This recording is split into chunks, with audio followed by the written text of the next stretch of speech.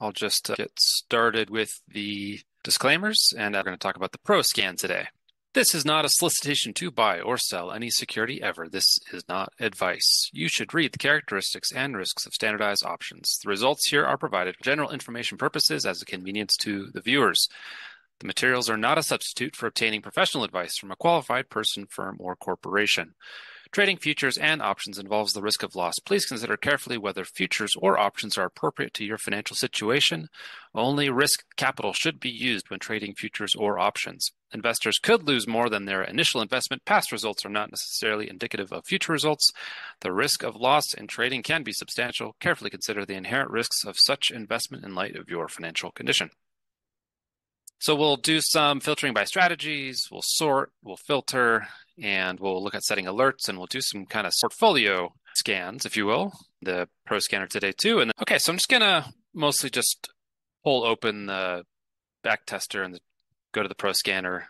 When you see this tab, so you kind of start here. If it's the first time you've clicked on it, it will be blank, but then it kind of starts to remember your settings. Up in the top left, you click which ticker group you're interested in. By default, it scans by strategy, and so it'll always be working off of one of these strategies here when the strategy tab is activated. You can also scan by ticker, which we'll do next, but you can pick a group of symbols. All tickers will obviously just give you the whole market, but if you know for liquidity purposes or something else that you want to focus on the S&P 500 or NASDAQ, you can select that here. Then on the left-hand side, you have a lot of strategies to choose from. So by default, TradeMachine generally has a settings of never trade earnings. So our philosophy is that if you're not trying to trade earnings, then you probably don't want to hold through earnings. And if you do want to trade earnings, then you should have a specific strategy for earnings. If you're just testing something like a straddle or strangle or fade the dip or anything else, then we tend to just hold those when earnings is not active. And for us, as most of you know, I'm sure, never trade earnings means you would sell the position 2 days before the earnings event, and then you just reopen the position if all of the other technical conditions are true, starting 2 days after the earnings event. So you don't take that earnings gamble without meaning to. So once you have the strategy loaded, so at the top here, it's kind of the general bucket of all kinds of different strategies, including, the fade the dips and the, Bollingers and all of these strategies, the spread the sell-off. These are not earnings specific strategies. So that's kind of the largest group at the beginning. And if you want to dive deeper into any of these strategies, you can go to the Learn tab, and there'll be a specific video and oftentimes a write-up on these specific strategies. Below those is the only specific earnings strategy we have is just long strangles through earnings, but you can obviously create your own. And then we have some after earnings strategies. And many times those, in addition to being after earnings, they will often look back at what the previous earnings event was, like in terms of how the stock reacted. So many of those strategies will have something built in, such as if the day after the previous earnings move, the stock was up 2% or down 2% or something like that. Not all of them, but many of them use that feature of TradeMachine built in. So that kind of, you get a sense of the momentum coming out of earnings, whether you're looking for, something bullish or bearish. We also have a lot of pre-earning strategies, and a lot of these take advantage of optimism that comes leading into earnings. Oftentimes, there is a hope or a thought, especially in a bull market, that the stock is going to start doing well. So about a week or so before earnings, the stock sometimes will start trending higher. And even if the stock doesn't trend higher, oftentimes people start loading up on options going into earnings. So oftentimes the options themselves can get more valuable going into earnings. And some of the diagonal strategies will kind of take advantage of that buying pattern or that volatility pattern. Many times they will sell an option that's going to expire before earnings. So the volatility, the theta, the time value in that option will be dropping off very quickly. And the option that you own after earnings will be maintaining its value or sometimes even increasing in value as people start loading up on options anticipating that earnings event. And many times that will kind of cause the implied volatility of the option to increase and the value of the option to increase. So many of these strategies take advantage of that phenomenon. Not all, but many. So once you've selected any of these various strategies, that's fade the dip AI, etc. Anything that says AI after it is using this kind of quote unquote skew and kurtosis, the tendency of stocks to make large jumps or to have a jump in one direction or another. And there's more to it.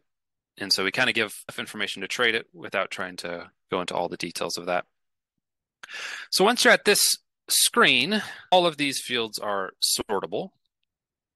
So if you wanted to look at the total number of wins, you can do it this way. You can look at win rates, you can look at average percent returns, so that's can be a powerful way to sort these guys.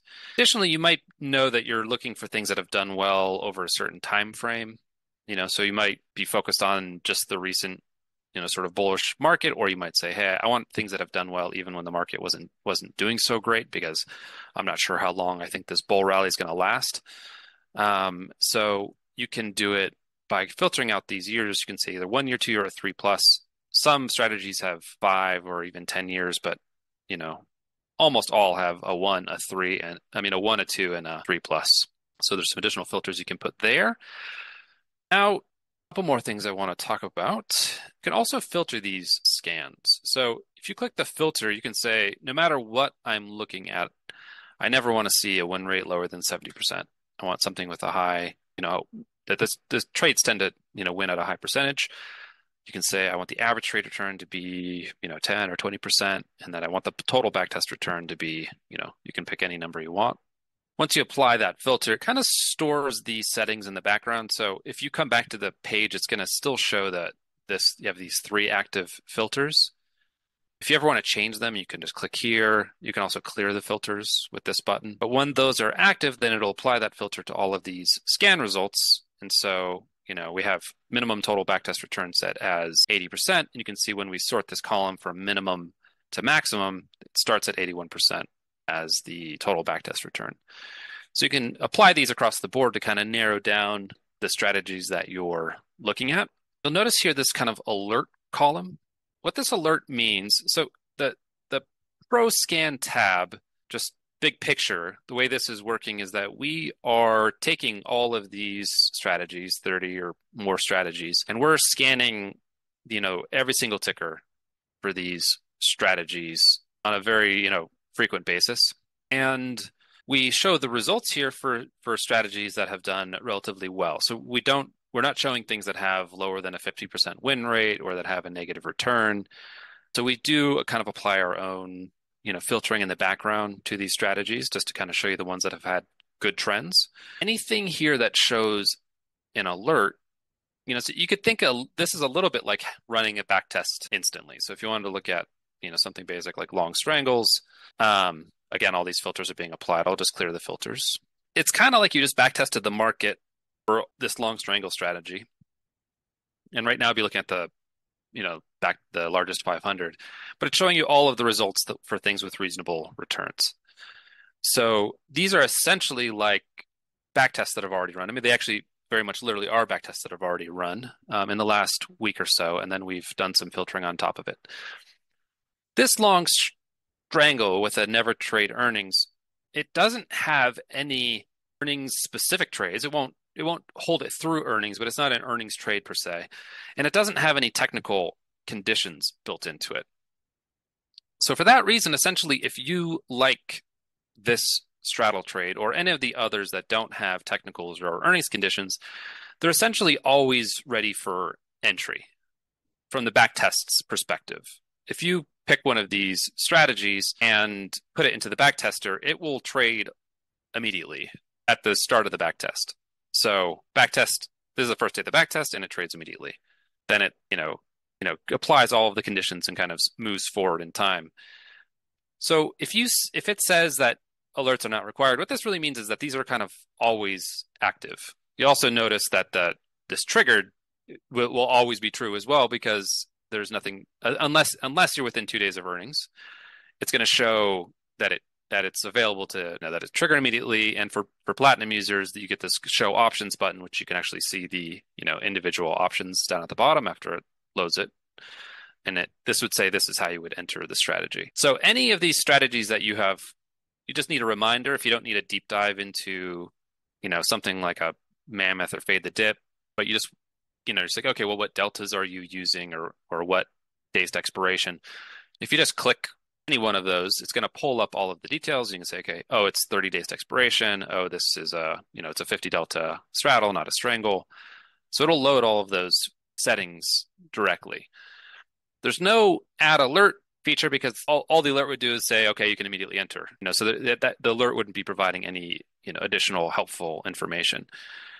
However, if you do a strategy that does have technical conditions, this little alert field will pop up. And if you want to look at, high average trade returns or whatever else, then you can start clicking some of these. And now when you add these to the thing, then you have the ability to add the alerts that way. Yes. Okay. So then additionally, you can also look at these strategies on a per ticker basis. So instead of saying, I want to look at, a fade the dip strategy or something like that, you can look at individual tickers. So you could say, I want to look at AMD, Apple, NVIDIA, etc. And I just want to look at the best strategies for these particular tickers of interest to me. And you can apply the same kind of filters. You can say, I want a win rate of, 80%, and filter those out, and it'll apply it across all of the tickers that you enter here. And you can build these lists from anything that you want to. So anything that will export a list of tickers in this kind of comma separated or space separated format will allow you to filter those and to look at those tickers specifically, and then you can add the alerts in the same way here. You can put notes, etc. Let's see here. Okay. Yeah, one other thing I wanted to show real quick, and then we can dive into some questions if I have Pattern Finder. So for anyone that has Pattern Finder, and I just use this as an example of a way to create a portfolio. If you look at the stock screener down at the bottom, there's a very detailed stock screener with, hundreds of different fundamentals and relative strength conditions and institutional ownership and all kinds of different parameters built in here that you can use to customize a certain, list of tickers. And so once you have a list of tickers created, you can export that list of tickers. And then when you open it up, we can take these tickers and put it into this scanner and start to filter off of that list of tickers. This is one I just dropped in here. And now all of a sudden you have a sort of a portfolio, almost like a portfolio backtest, but you can test a lot of different strategies at once. And you can say, I just want to look at the results that have had, the best across these list of tickers that I'm interested in. You might screen on something fundamental. You might take a list of CML Pro tickers that have done well and look at bullish strategies around CML Pro top picks, for instance. And then you can, again, just kind of like, go through here and add the alerts, for any tickers that you're interested in that way. So this is a large list, but you can, instead of sorting by ticker, you could sort by average return and, pick the strategies with the highest average return and, add alerts that way. So that's kind of a quick overview of some of the features within the ProScan.